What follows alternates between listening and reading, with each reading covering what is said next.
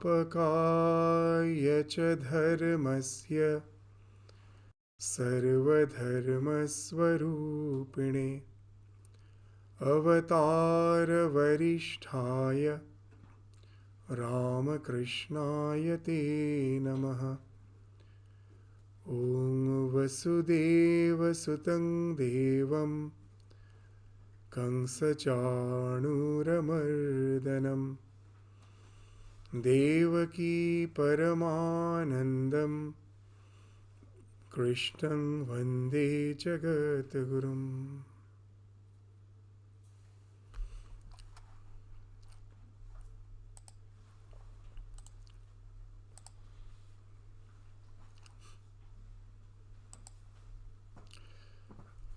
So today we will just, in the last class we have started that section where we find that Lord is exemplifying inaction in action in the process of creating the four varnas, the four castes.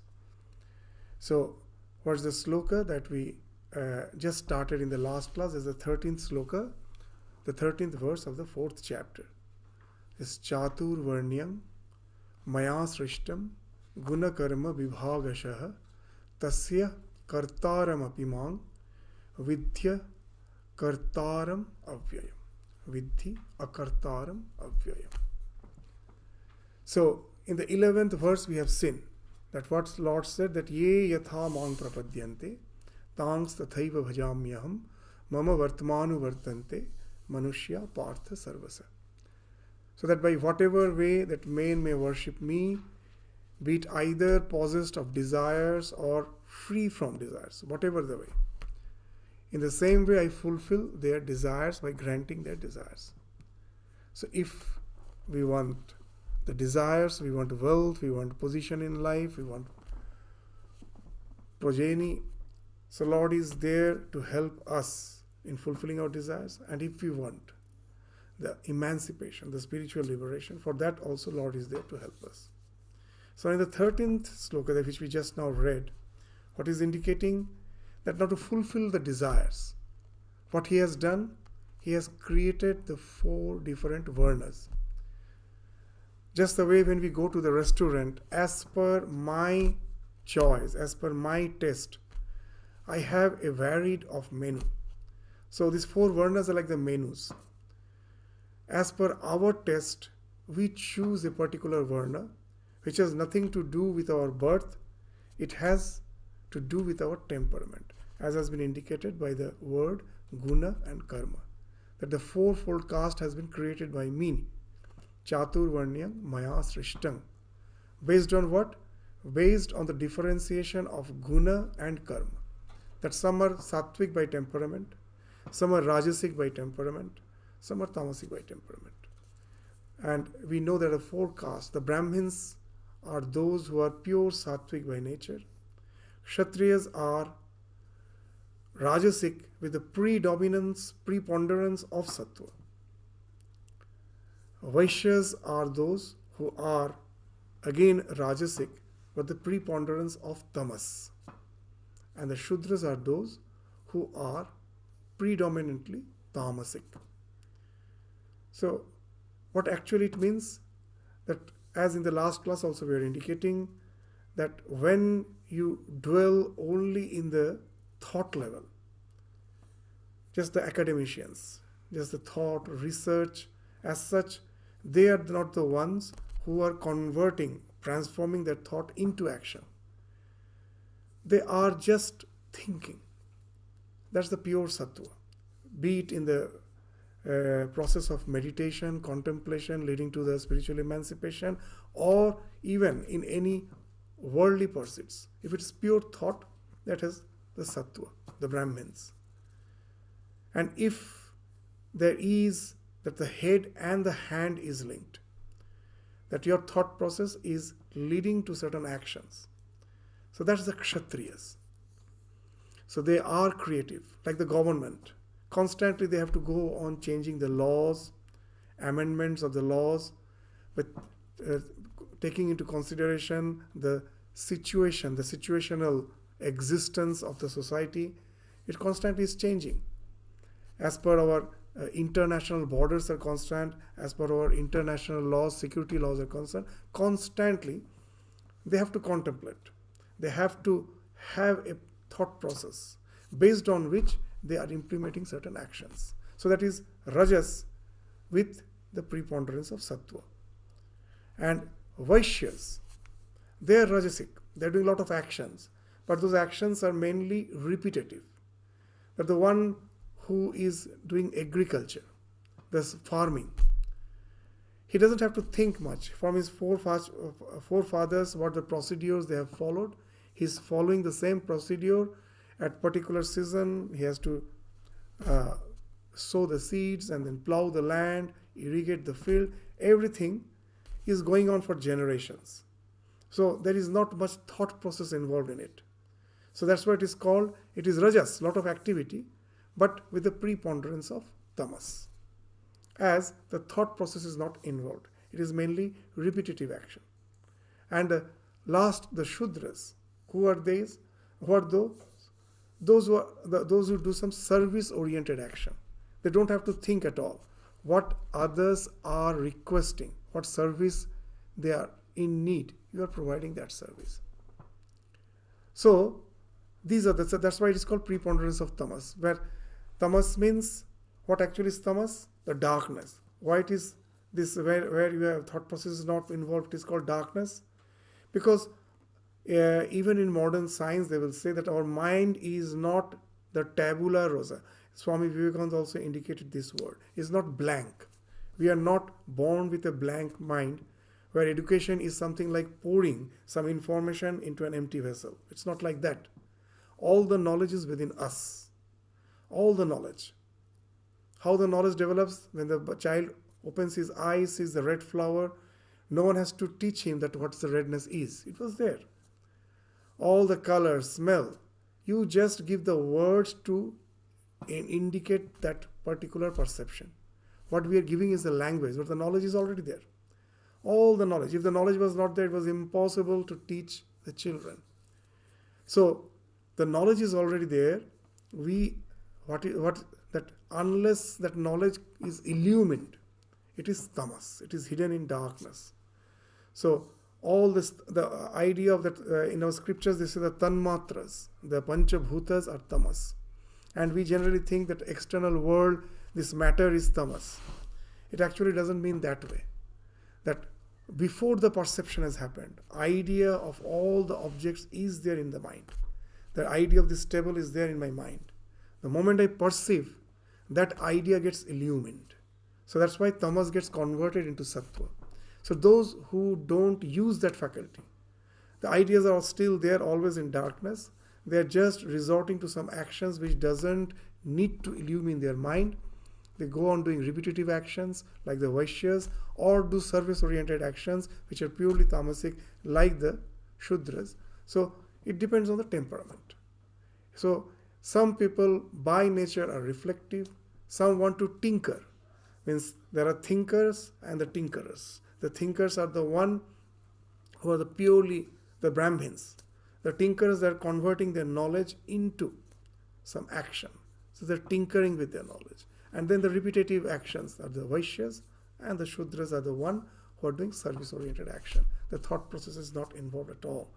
So as per the temperament, these are the various varnas which you will find universally in all the society. It's not that only in our society. Which society doesn't have? These are the 4 class.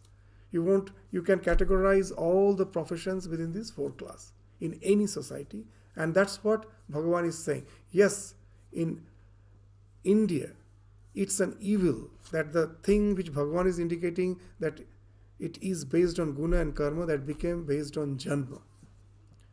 That is never mentioned. It happened. So if you remove that evil, then you will find that this is the system which is there everywhere in every society. So that's the thing which Bhagavan is indicating. So based on our temperament, our predisposition, we can choose our varna. And God has divided, He has created that 4 varnas. So what He is saying, that as per the people's temperament, their predisposition, I have created. It is He who has created these four varnas. And tasya kartaram apimam, that I am the one who have created. The karta in the sense of creation, the first word. But vidhi akartaram avayam. But know me, though I have created them, but know it for certain that I am not the doer. I am the changeless one. Avyayam, that who has no change. For us, the external stimuli is constantly making us react, and reaction speaks of change. Constantly we are changing, our attitude is changing, our behavior is changing. Based on our attitude, we are resorting to some action. So this constant change is going on. But the Lord is just the witness sitting there. He has created, but He is not the karta. Now it is sometimes very difficult to understand that He has created, but He is not the karta, what actually it means. So I will give you an example. It's a very, you can all relate to it. The founder of the Facebook, Mark Zuckerberg. He has founded the Facebook, and now the Facebook is such a social media where you will find it can be used by all the four castes. The academicians are using it for spreading knowledge. You can, just like this class, after the class we record, we post it in the Facebook, in the YouTube, whatever it is, when it is viewed by those who really are of the same temperament. So it's used by the academicians. It can be used by the business person. You will find that so many trades are going on there, isn't it? In the Facebook, that things are promoted. You can sell things, buy things to the various these apps, Facebook and other apps. And what all the politicians can use it for propaganda. You will find. So now suppose you think that because of some propaganda, there's a tremendous unrest in the society, and nowadays we will find that people are blaming the social media. Just the way when we don't find any solution to the problems of our life, we blame God. We say, after all, He has created. Can we really blame Mark Zuckerberg for the all the propaganda, and based on the propaganda, like in last year, in Bangladesh it happened, you all know very well, that during the Durga Puja, someone kept the Quran on the feet of the Ganesha in one of the pandals. And there was a huge riot, almost like riot. All the images were broken. And then we find that they were saying that this social media nowadays has created all these issues. When you are getting all the benefits out of it, nobody says it's bad. When something happens, unrest happens, but is it really the social media who is responsible for that? Based on our guna, karma, based on our temperaments, what we are doing with that app, for that we are getting the result. But is the Mark Zuckerberg, you can say, the karta for that, all the things which are happening, all the riots which are happening, is not the karta.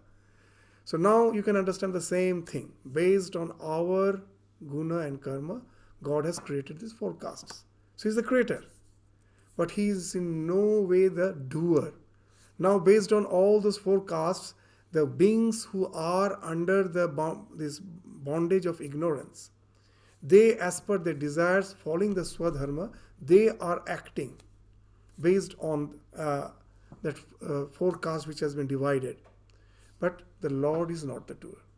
So as Sri Ramakrishna, very in simple words, he says, the same sunlight in which a person, a holy person, may be reading the scriptures, and some other person with some evil tendency most probably is counterfeiting the coins, is making some counterfeited coins. Can we praise the sunlight or blame the sunlight? No, it is just, its duty is just to give this light. So what we are doing with it, for that we are responsible. So God in no way is the doer. He has created, but after that He is in no way the doer of the actions. We cannot hold Him responsible for the things which are going on. For this, we as per our temperaments are acting and yielding the result. The Lord as such is just the witness. So that's what the idea is. Now we will find that it becomes clear. This Chaturvarnyam Maya Srishtam, He has created these four varnas, Guna, Karma, Vibhagasha. as per our temperaments, as per our predispositions. Tasya kartaram apya mam. Though I am the creator, though I am the author thereof. Vidhi akartaram apyam. Know me to be the non-doer, the changeless. Changeless means I am just the witness. After creating, I am just witnessing what's going on. In no way I am the agent of all the things which are happening. So now, after saying this, what implication it has in our life? I know that Lord is the one who is the changeless reality, is the witness. So this knowledge, the knowledge, does it has any implication in our life? Has it any purpose in our life? So that he will be speaking of in the next verse. So what he's saying, Namang Karmani Limpanti, the 14th verse of the 4th chapter. Namang Karmani Limpanti, Name Karma Phale Spriha, Itimang Yo Bhijanati, Karma Bhir Nasa Badhyate. So once you are aware of the fact that the Lord is not having any sense of agency, that I am the doer, that he is not the agent of the action, he is not the doer of the action. When you know that, then what happens? That the actions do not taint the Lord. Even as we say in a different way, that it is the self which has been projected as the universe. It is the Brahman which is projected as the universe. And when it is projected, it is in no way affecting the ultimate reality. Just the way when you see the snake on a rope, does the snake has the capacity, that snake has the capacity to bite the rope, to inflict poison on that rope? No. It is just a mere projection. How can it inflict poison in that rope? When you see the mirage, does that huge reservoir, you see the huge reservoir you see, can it drench even a single sand particle on which it is projected? That huge mirage is projected on the desert. The desert is the substratum. Does it have the capacity to drench even a single sand particle? No. So that's the idea. It's a projection. So it doesn't have the capacity to affect the reality on which it is projected in any way, to any trace. So that's the idea. Namang karmani limpanti. Name karma phale spriya. Action do not taint me, nor do I have any thirst for the result of action. Itimang. So now what is the implication? What is the benefit which we get out of this knowledge? Itimang yo bhi janati karma bhir nasa badhyate. He who knows me thus is not fettered by action. After all, who is God? He is not extraterrestrial sitting somewhere outside this universe. He is the Kshetragya sitting in our heart. And he is saying that I am in no way the doer of action. What it means? My essence, the essence of my being, the Paramatma, the self of the self, is the Lord himself who is not the doer of action. That means I am not the doer of action. I am not the doer of action because the essence of me is the Lord. So if I know that Lord is not the doer, that implies that in all my actions, my body-mind complex, because of its nature, prakriti, guna guneshu vartanta, it is interacting with the senses are interacting with the sense objects, creating all this network of activities. But the real me is just the witness. As per the position of life, as we have been born, as per our tendencies, we have been born in a particular situation in life, or we have chosen particular profession. We seek not, avoid not. We go through that. We take that responsibility, go through that process, but with the sense of that detachment. That the body-mind has to go through this. A past impulse has resulted in this body. It has to go through all these experiences. Whether it is pleasant, whether it is unpleasant, it is the body-mind which is going through it. I am the self, just the witness. So this is the idea which becomes ingrained in the person who is aware of the working of the Lord.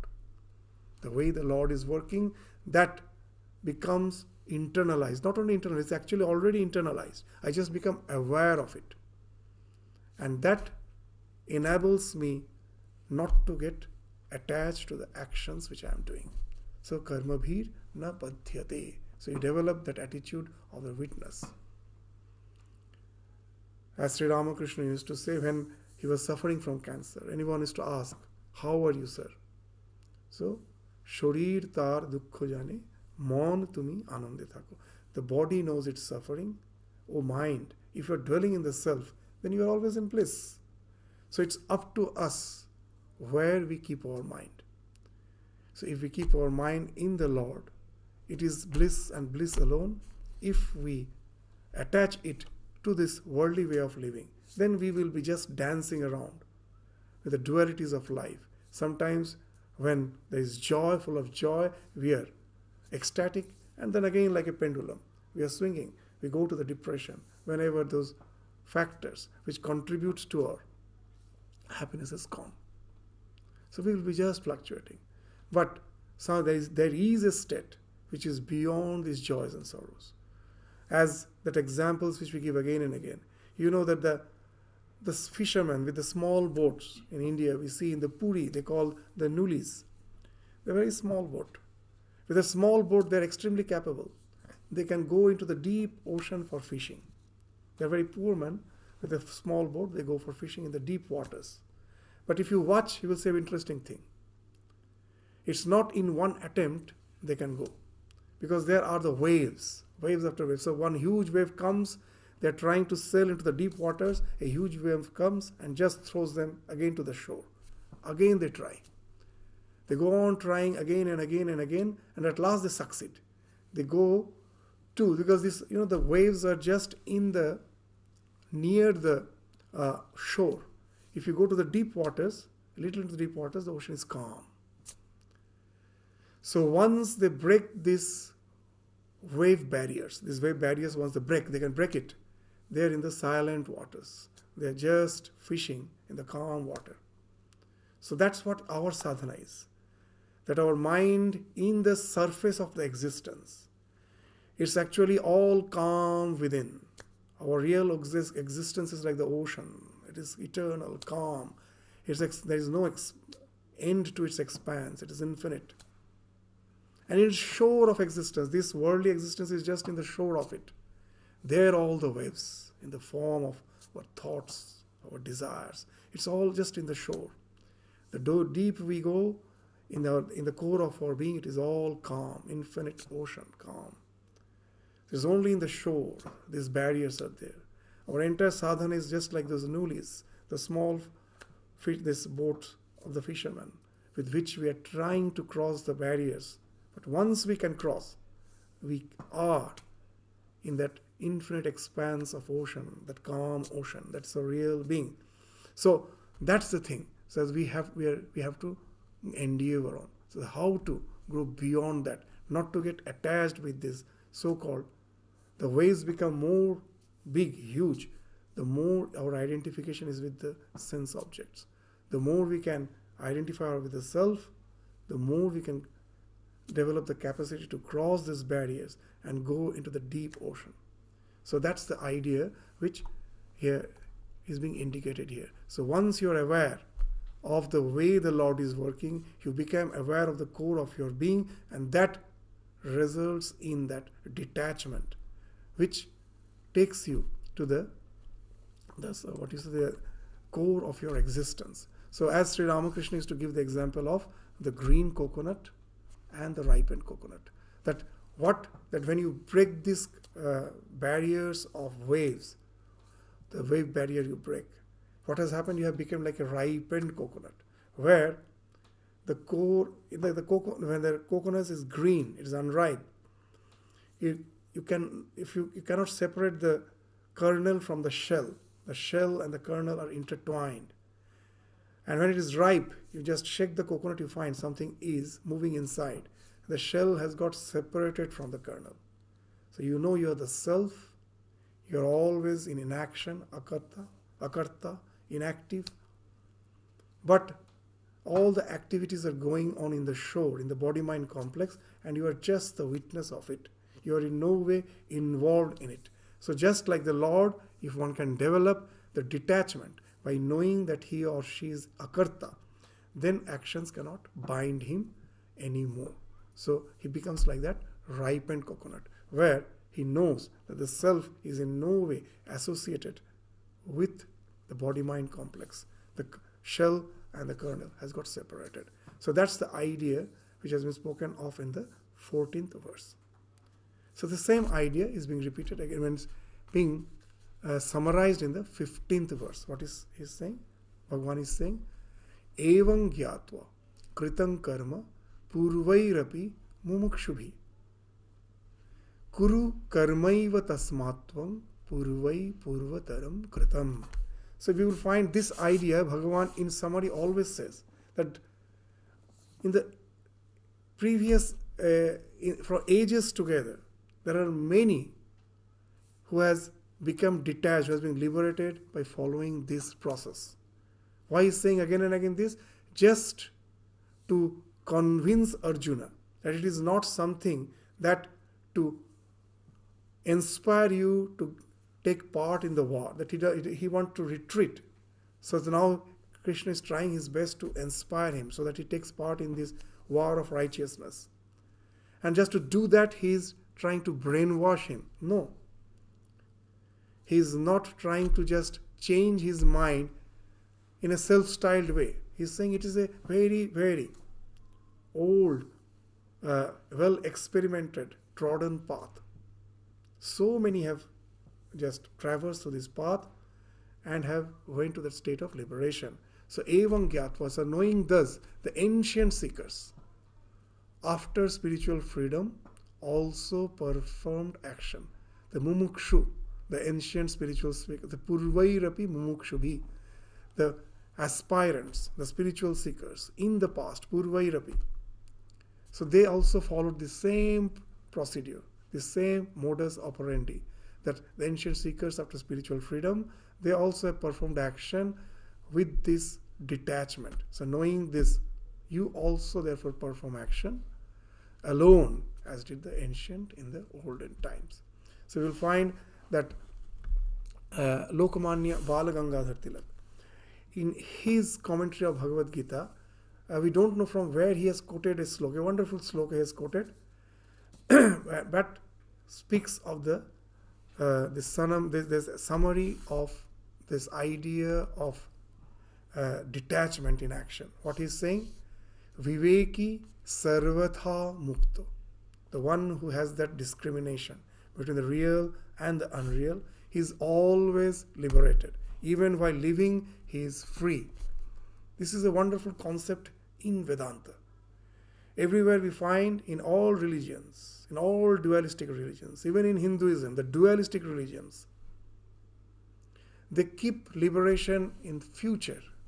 That if you lead a life in a particular way by resigning to the divine, then after death you go somewhere. You go somewhere where you live eternally in association with the divine, in eternal happiness and eternal bliss. So it is something post-mortem existence. This liberation is something after death. But in Vedanta, this idea is wonderful, that idea of Jivan Mukta, the enjoyment of the bliss of freedom in this body even while living. As Shankaracharya in Vivek Chudamani very nicely he has described that what is the purpose of human birth.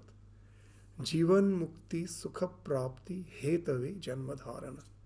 The only purpose of this human birth is to enjoy the bliss of liberation even while living.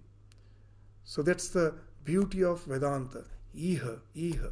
What is here and now, not something post-mortem. So that's the thing. Viveki sarvata mukta. Always, the moment you have developed the discrimination, you are free. Even in this body, you are free. Kurvata nasti kartrita. Because it has no sense of the karta, the sense of doer. That has fallen off. He knows the body-mind complex, as per its past impulse, has been placed in a particular situation in life and it is going through its action. But the self behind is just the witness, is in no way identified with that, is in no way the doer of all those things. So Kurvato nasti kartri. So he doesn't have the sense of kartri, that's the sense of doer. Being the viveki. Alepavadam. See, the words are so wonderful. Alepa. To smear something is lepa. You smear something on your skin or anywhere. So that is lepa. So alepavada, unsmeared. So what it means? It means non-attachment. Nothing can smear you, nothing can touch you. So alepavadam asritya. By resorting to this philosophy of detachment. Alepavada. These words are so beautiful. Alepavadam asritya Sri Krishna Janako Yatha. So they are the role models. Sri Krishna, the Janaka, they are the role models. They have shown us that way of life. That how just to live in this world and enjoy the bliss of freedom. It's not that you have to have some surgery, that I have to separate myself from the world. No, you are in the world. Outwardly, you look just to be like any worldly person. So nowadays, spirituality is identified with certain state. That previously it was the three dandis. They will have some stick in their hand, marks, and then it's also spiritual. And nowadays, of course, spirituality has that marks have changed still more. You will be sitting on some huge throne, and you will be walking on some ramp with thousands of devotees. You are spiritual. Those are not spirituality. As Sri Ramakrishna used to say, the Paramahamsa, that when in Dakshineshwar they used to come in search of the Paramahamsa. People have heard there is Paramahamsa stage. And they come and they don't find. Because he is just a person wearing just the cloth like us, the dhoti, that also a white dhoti, and that also is above the knee. Sometimes he is working in the garden. And people come and ask him, we have heard there is a Paramahamsa. Okay, do you know where is the Paramahamsa? And he used to say a very nice thing, that what do you think? That the Paramahamsa will have two horns so that you can identify him? He is just like an us. In appearance everywhere, he is just like an ordinary being. His total mental orientation has changed. Just very nice, that there is a very nice way of saying it, that sadhu hobe, sadhu sajbe na. Be a holy person. Don't pretend to be a holy person. And সংসারী সাজবে, সংসারী হবে না. Pretend to be a householder. Don't become a householder. But we just become the opposite. We always pretend to be a very religious person, but we are extremely attached householders. Even as Swamis, we can be householders if we are attached. So this is the idea which we find again and again repeated in the Bhagavad Gita. That it doesn't, that there are certain marks, certain change in your external appearance. That has nothing to do with spirituality. It speaks of the change of the total inner orientation. And that's the idea which we find. So, evam gyatva kritam karma kurvairapi moksha. In the past, the aspirants have followed the same path of alepavada. So, kuru karmaiva tasmatvam purvai purvataram kritam. So, you also follow that tradition, that follow that parampara, follow that lineage, and that will take you to that ultimate spiritual fulfillment, because it is a time-tested path. It is something which has been patented, you can say. And to patent anything, it has to be experimented, not only with one person, with a group of persons, with hundreds. You know that medicine is patented that way. That when we say the medicine is effective, when it has been experimented with hundreds of cases, and we found that in 99% cases, it is working. If someone says, I have seen God and no one else can see it, that is not patented. What has it has to do with my life? If Krishna has shown a way of life that we couldn't follow, why would we follow Krishna? There is no need.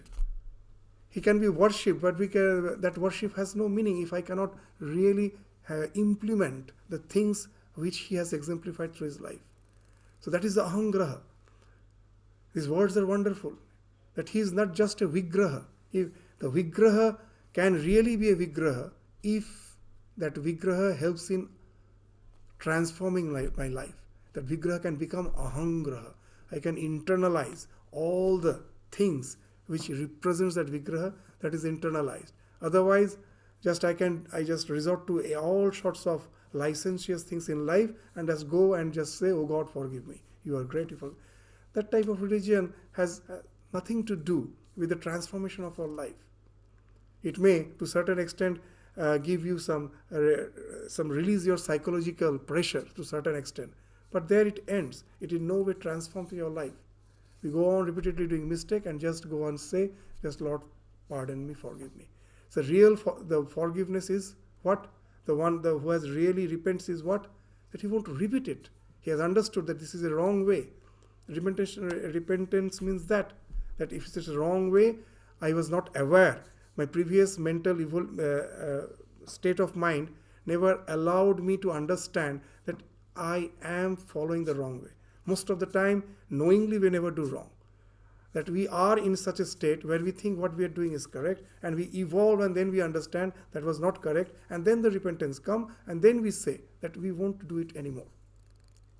And then we start following that life. So this internalization is very important, and for that internalization, Bhagavan is showing the example from his own life.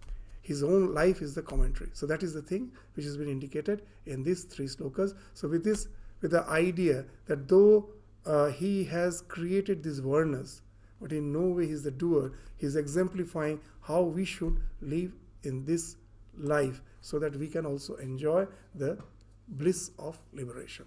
So now, after saying that, the question comes, when any question of action comes, we will find that in our life, always we are in dilemma. Sometimes we are in a junction, in such a junction where we cannot decide whether to act or not to act. Or my actions is something which is forbidden, which is not going to benefit anyone, neither me nor the others. It is something which is unlawful. So akarma, karma and vikarma. Akarma means inaction, karma means action, vikarma means forbidden actions. So these things will be described from the 16th to the 23rd verse of Bhagavad Gita in the 4th chapter. So let us go to the idea of action, inaction and forbidden action as it starts in the 16th verse of the 4th chapter. What it is saying, Kim karma, kim akarmeti, kim karma, kim akarma iti, kavayo pyatra mohitaha. Kavayo pyatra. Kavayo api atra mohita. Kavayo pyatra mohita. Tatte karma pravakshyami yaj gyatva moksha se ashubhat. That even the intelligent person, they also get deluded, confounded, that what is action and what is inaction, whether to act or not to act. So therefore I will tell you clearly of action, by knowing which you will become freed from evil.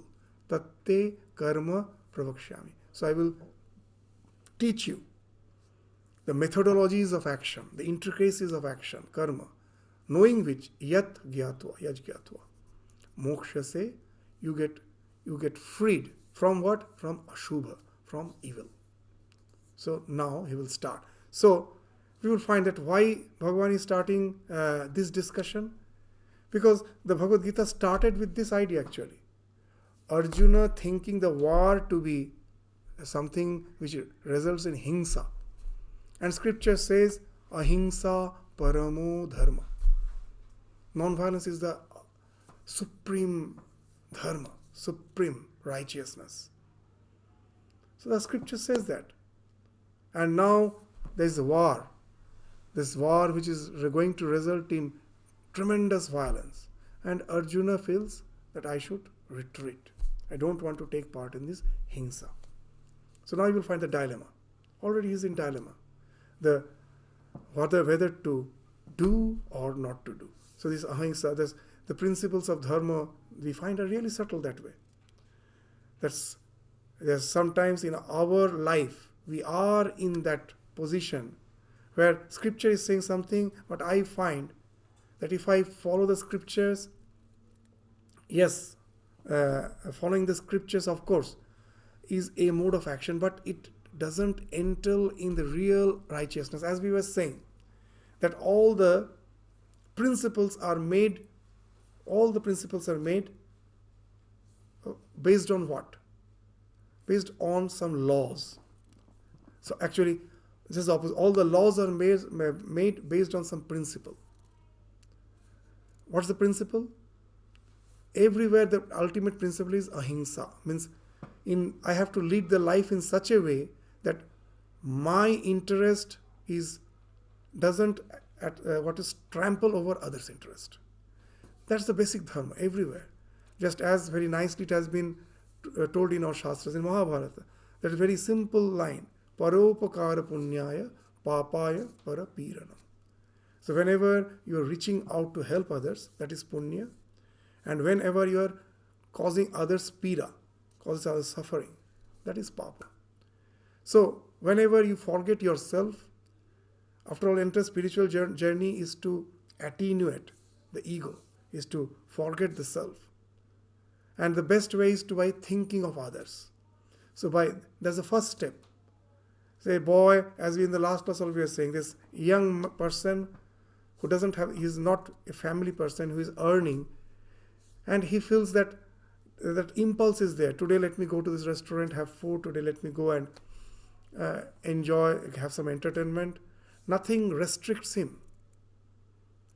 And when he enters into a family life, and now you will find we say that family life is for enjoyment. No, it is actually just the opposite. It is meant for renunciation. The moment you enter into the family life, the same person who thought that to live freely is the way of life, now you will find no one has to teach him.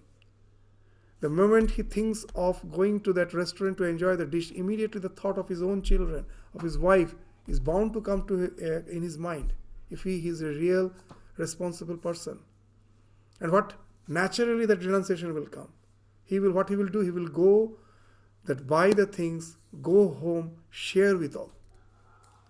So the self has now extended to his family. So this renunciation, it's something very natural. It comes naturally with the sense, with your so-called the family life and everywhere. If anyone says that only the sannyasis have renunciation, no. Sometimes you will find it's just the opposite. Even sannyasis, after leaving everything, if they cannot keep their mind in God, they become too attached to their body itself. A little sickness will make them perturbed, because as they couldn't hold on to God, they thought of holding on to God, they couldn't, and now something the mind has to hold on, and he doesn't have family. He becomes extremely self-concerned. So sometimes we will find a family person is better than that. He's at least concerned with the other family members. He gives importance to that. So renunciation is something which is basic thing in life. So what we were saying, that all the laws are based on that principle.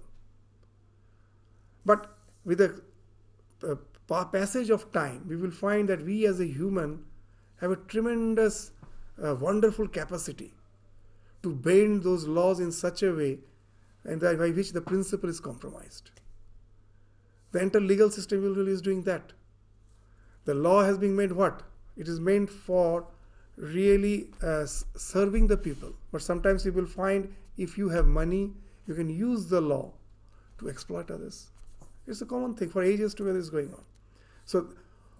So now you really find very difficult, and as the society becomes more and more complex in a particular situation, that what's lawful, what's unlawful, whether to resort to action or not to resort, has become so complex.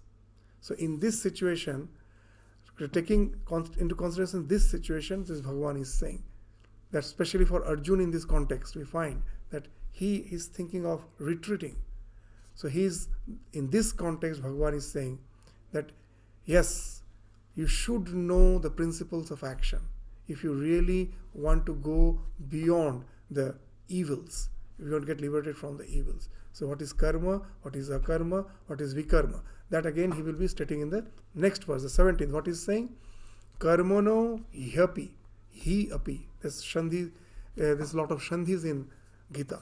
This he api means he api. Karmano he api bodhavyam.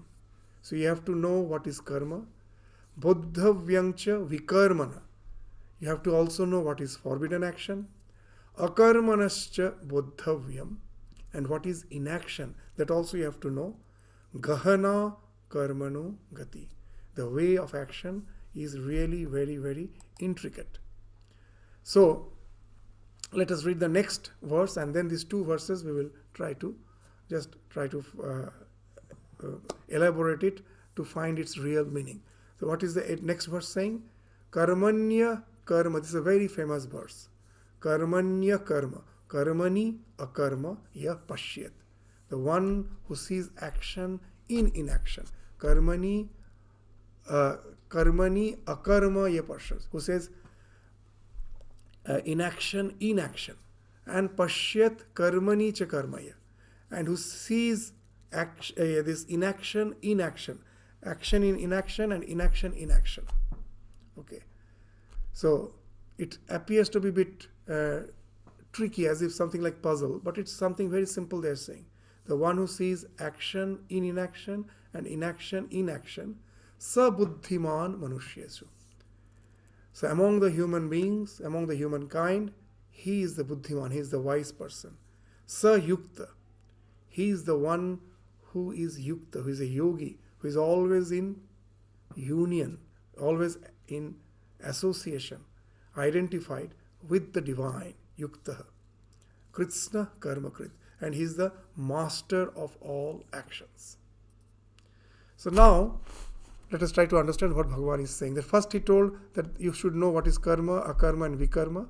And now he is saying that if you know that to see the inaction in action and action in inaction, then you are the most wise, the most intelligent person, and you are the master of all actions. Means you are not the slave of actions, you are the master of actions.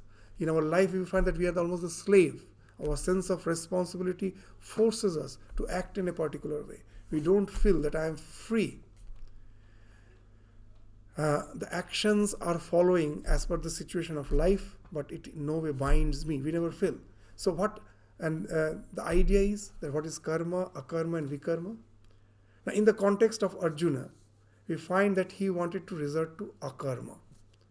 He doesn't want to take part in the war, he wants to retreat. So that's what happens with most of us. We think that if the self is beyond action, why should I resort to action? That by Bhagavan is saying that you have to do action without any motive, without any attachment. The question comes, why should I resort to action at all? Because if I am resorting to action, then only the question of attachment to action comes. So why not simply renounce the action, and then all the problem is solved? It is just like, as our Sunishthananda again and again gives that example. It is just like throwing the baby along with the water in the tub water in which they are supposed to bathe the baby. So you are throwing the baby along with the tub water. So Swami Vivekananda, in one of his lecture, it's the lecture on Isha Upanishad, God in everything. There, at the very beginning, he gives another example, which speaks of that the same thing which Sridharanji's example says of. What is that? That a king was just taking rest, was sleeping, and he had a monkey as his own servant. The monkey was there to serve the king, and the king, before going to sleep, told the monkey, just see the flies don't disturb me. There will be some flies disturbing me. So whenever the fly was coming and sitting on the body of the king, the monkey was trying to drive it away. At last it got frustrated, because the more it drives it away, again it comes. Then at last the monkey sat with a sword. He got the king's sword and he was sitting with that, and the moment the fly sat, and he immediately strike the sword. Of course the fly flew off. So what has happened, you couldn't understand. So that's what Swamiji is saying happens with most of us, thinking that actions like the fly is disturbing us, we try to kill it with the sword and we kill ourselves at last. So that's the thing which Bhagavan will be indicating, that we think that let us resort to inaction. But can we resort to inaction? That's the thing. There are the various reasons which Bhagavan throughout the Gita have shown that inaction is not possible as such. That by inaction we may think that I won't resort to any type of action, sit quietly. But when you are sitting quietly, whether you want it or not, you are breathing, your mind is active, your heart is beating. So the nature is such, it won't allow you to stay even for a moment without action. Just to sustain yourself, the activity has to go on. So that's the slok which I have already studied, the 5th slok of the 3rd chapter, that nahi kaschit kshanamapi jatu tishtati akarmakrit. That even for a moment we cannot stay inactive. Karyate hyavashah karma sarva prakriti jair gunai.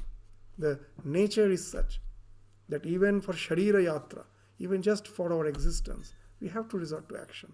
So inaction that way is not possible. The second reason inaction is possible is related to vikarma. That most of the time we will find that thinking that I don't want to be in the turmoil of action, I retreat and I think just by being inactive I will be poised in the self. And we find that's the time where the empty mind proves to be the devil's workshop. And from there all the vikarma starts. So when you are not active, akarma can result, in most of the cases, the one who is not an illumined soul, it is going to result in vikarma. When you are keeping your mind unengaged from any activity, then all these evil thoughts are bound to come, because the mind cannot stay in one place. Either you have to pump it to rise high or it will fall below. Just like water. The water's natural tendency is to go down. Mind's natural tendency is to go down. Unless you are pumping it up through some constructive activities, good thoughts, good activities, you are pumping it up. It is bound to go down. To give an example, in the 60s and the 1960s and 70s, because of the affluence of the European societies, tremendous affluence was there. And there, even if you don't work, you get from the government, the welfare society. Those who are not working, so they get some dole from the government. You get some remuneration from the government monthly. So people's tendency was not to work. If I can get some money. And then with the total leisure, a type of meaninglessness develops. And then suddenly it became something viral, social evil. What's that? At the dead of night, they will move out. This young brand will move out. They started breaking this, the glass cases of the showrooms without any reason. That life is meaningless. Why all this pomp and glory? After all, the life is so boring. What to do with life? They went to the destructive mode, breaking all this. Even recently, it happened. Last year in Germany, it happened. Suddenly, a group of boys went and was breaking without any reason at all. And you know what? At that time, the government's the policy they took, very interesting policy, that we won't allow anyone to sit idle. Some sort of work have to be involved. They have to be involved. That even we don't need so many products. Just say the luxury products, the soap, I don't need. Sufficient amount is there. The good brands are there. But they started producing all those things as a voluntary activity, and all were bound to be involved on those activities. And those things they don't want. This affluent society, they were sending to the African countries. They were needing all those things. Why? Because if you keep these people free, that government has sufficient money, they can provide you their welfare state, and that way, that leisure is something was quite acceptable. It's okay. The nation can provide you. Of course, there is a short-term politics in that also. That way, the entire nation, instead of being dependent on the family, starts depending on the state. You will find that's one of the big problem in the present modern society, that they don't depend on the family. Just a little, they grow up, they know the state takes care of them. State takes care of them. And that creates so many issues, so many issues. Even in recent Greece, in the last 10 years back, when you provide the state with all what the requirements, whether you are working or not working. Now the European Union, all the countries were not same way producing resource. Germany is producing a lot of resource, and then that the entire European Union was utilizing. And you will find in the Greece, in Italy, there was a lot of agitation. Why? Because there was a recession in the economy. As they were not producing like the other European countries, there was a recession in the economy. The other countries told, like Germany told, that I cannot just simply give the money to some nation who are spending most of their time in the sea beach, just spending their time there. Why should the resource which I generate, I am going to give them? So there was some,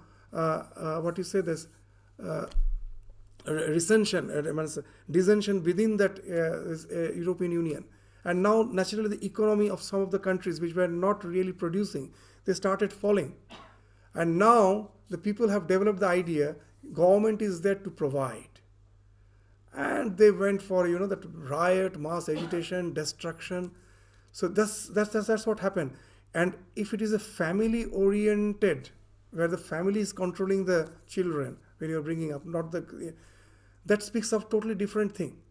In Uganda, when that's in the time of Idi Amin, when it was decided in 40 or 48 hours, all the Indians has to leave the country. The UK at that time declared that we will give them refugee. Means as a refugee they went there, they will give them the shelter. And in just 20 years, from that group, the maximum number of multimillionaires in UK have come up from that group. Why? The same condition. They had no resources. They were in dire poverty. But the mother was there, the family head. She was deciding how much resource she can share with all, and all accepted. That this family integrity is something like that. When the government says our resource has come down, let me just try to bring down your salaries, no more increments. There's a huge agitation. But in the family, the mother is a tremendous power. She can do that wonderfully. So there are so many evil effects. What we were saying is this, that somehow, because of affluence, when that akarma comes, our mind is such, it won't allow us to just simply enjoy that leisure.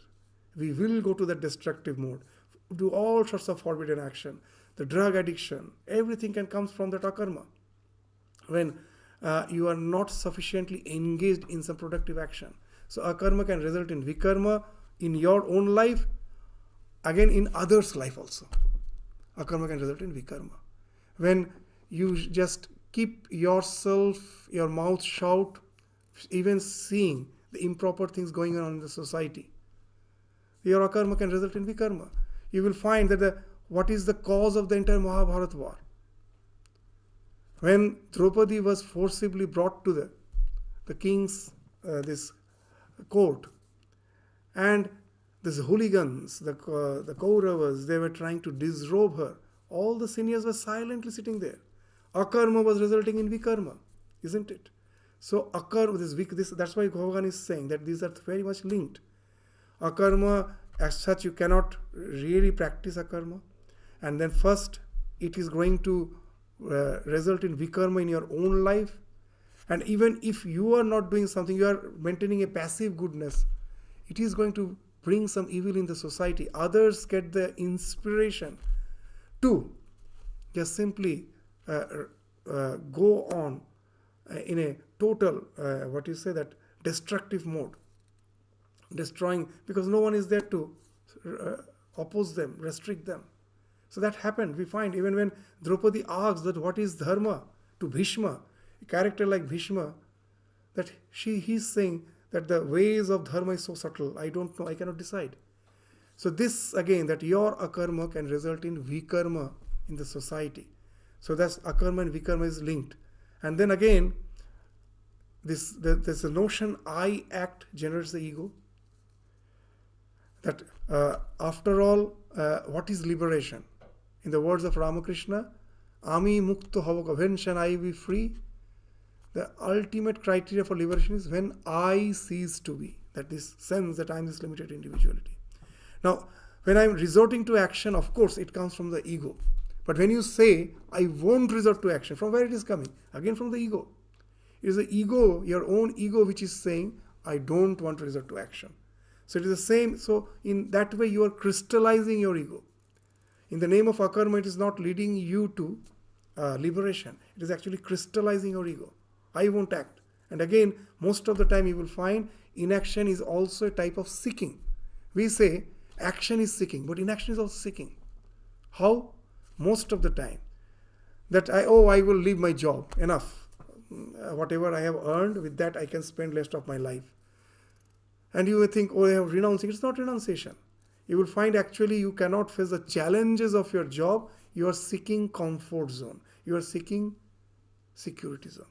So it is also a type of seeking. It is not really from the dispassion your inaction has resulted. So that's how you will find that inaction as such is not something which is going to liberate me unless it has some spiritual intonations in it. So that's what Bhagavan is indicating, that akarma as such doesn't mean spiritual, state of spiritual evolution. It doesn't speak. And to experience, then what is the way?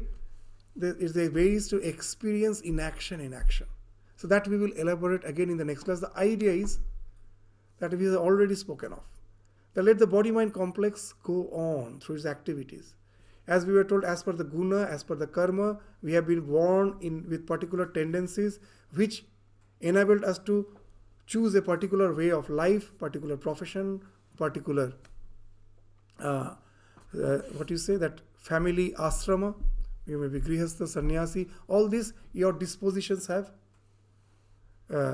forced you to choose, has enabled you to choose.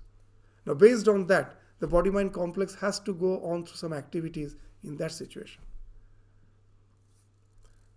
And whatever activities is going on, the body is going inactive. But if you are always aware that I am the self, I am just witnessing it, then you are actually experiencing inaction.